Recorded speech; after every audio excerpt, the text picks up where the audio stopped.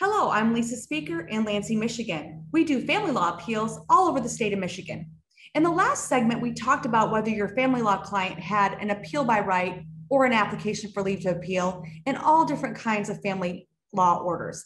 Today, we're more specifically going to dive into helping you figure out whether your client has an appeal by right or an application for the custody and parenting time orders that the family law judge issues. The first step is to look at the court rule to determine whether an order is a final order for custody in a post-judgment context.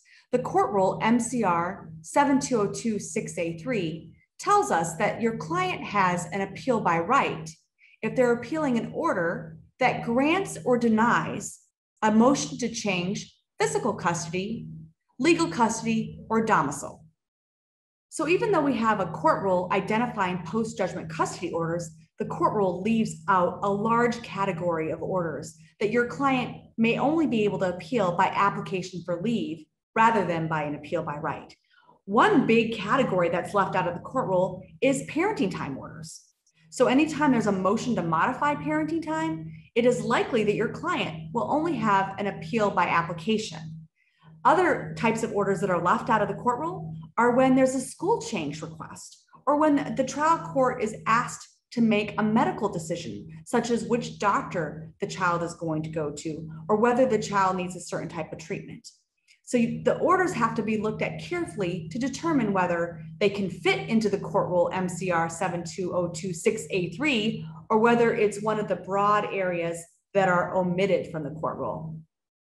Because the court rule omits so many different types of orders that affect family law cases, there's also a lot of gray area in whether an order will qualify under the court rule as an appeal by right, or whether your client will be limited to an application for leave to appeal. So here's the big catch. If the order looks like it's from an order granting or denying a motion to modify parenting time or school or medical decisions, but if that order also happens to change the established custodial environment, your client may still be able to pursue it as an appeal by right.